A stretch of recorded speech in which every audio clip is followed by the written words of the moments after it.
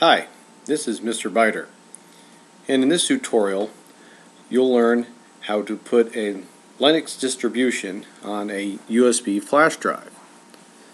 The first part of this involves actually getting a USB flash drive and making sure it's ready to have something put onto it. So first, make sure you have at least a 2 gigabit USB flash drive, but the bigger the better, and put it in the USB port in your computer.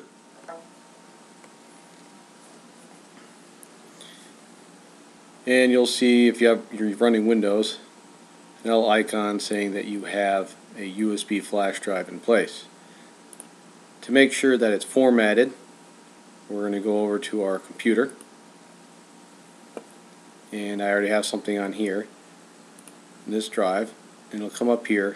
We can right click on it, and what you want to do is go to Format, and it should just look just like this. Pretty much, the size of it may be different, and you just want to do a quick format and click Start. I don't want to release this one, so I'm not going to do that right now, but you should do that. Now, after you have this USB drive ready, the next thing we need to do is go onto the internet, and we want to go to this website here, http://unetbootin.sourceforge.net. And when you get there, you're going to see these three options at the top, and you want to choose whichever one you are currently using on your computer. For most of us, it'll be Windows. Some of you, it might be for your Mac. You cannot run this on anything like a iPad or a Android device or your phone. This is only for computers. So I want to show you how to do this for Windows. I'm going to go to Download, and from here it'll go ahead, and you'll probably see this on the bottom. It'll say, do you want to run or save? Right? And you're going to want to go ahead and save it as, and you want to choose some place to save it. It'll go to your default folder. Mine is to my downloads. Yours probably is too, but you can choose to save it to your desktop as well, so you know where it is. So just make sure you know where it is, and then you can click Save. I've already done this, so I'm not going to click Save right now. And once you have this downloaded, you need to go to that folder that you just put it into.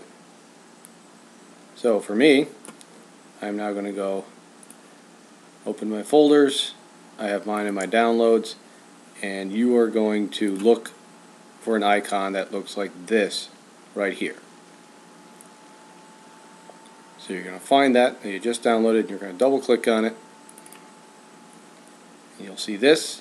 You're going to click Run if it comes up. And here's the main screen for the UNetBootIn. And we're going to make sure it's clicked on Distribution. And we're going to choose Fedora for our distribution of Linux. And 19 Live, that's the newest version. And go ahead and check down here. You'll see a USB drive. It'll go to whatever the default one it's in. Everything else should be all set. All you should have to do here is just click OK, and it'll start loading it onto the drive.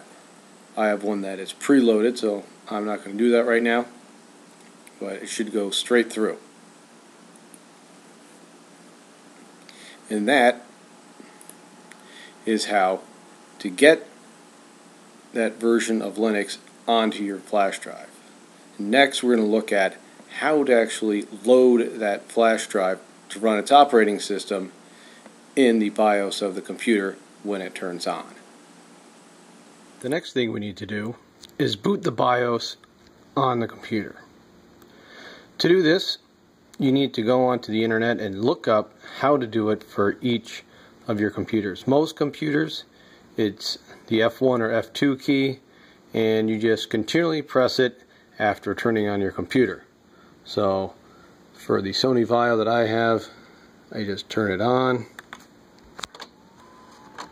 press F2 over and over again, and then the BIOS screen comes up. Now, the BIOS screen will have several options. You just use your keypad, the arrows, to move back and forth across the screen, and the enter to select what you want. We want to go over to where it says boot, and in here we want to choose to boot an external device first. Alright, there's other ways to do this, but I think the easiest way is to boot that one first. That way you don't have to worry about it. If it's not in there, it's not going to boot. You just keep it unplugged. You want to keep the optical disk as your second boot priority in case you need to put in a rescue disk, save the computer, and the hard disk drive is last, because you don't want to boot your hard drive first in case it gets compromised. So we're going to keep external device first, and it's different for different BIOSes, but the commands for mine are over here in the corner, and I used the plus or minus to change my settings, so I got the external device to boot first. And so right now I'm going to go ahead and plug in my external device, and let's see if this is going to go ahead and boot up.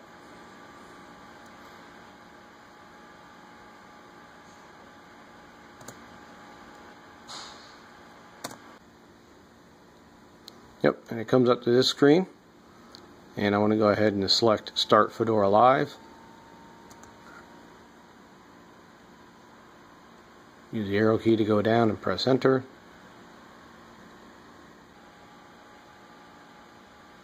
And it's loading. And hopefully you'll see this exact same screen when you load up yours. And once this finishes loading, you can see some other great features.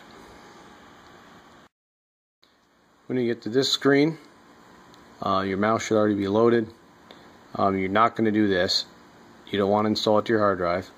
That'd be bad. You might delete your current operating system. You want to go over and just go to Try Fedora.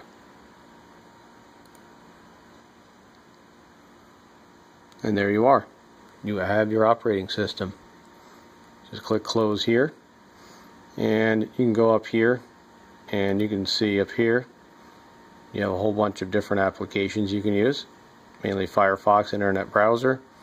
If you want to connect it to your Wi-Fi, you go up over here, and you can click the Wi-Fi that you want access to, and you can put it in your key ID. And you have an operating system that you can use to get on the internet. You can use it for writing documents and just about everything else, all from your thumb drive. And this concludes the tutorial.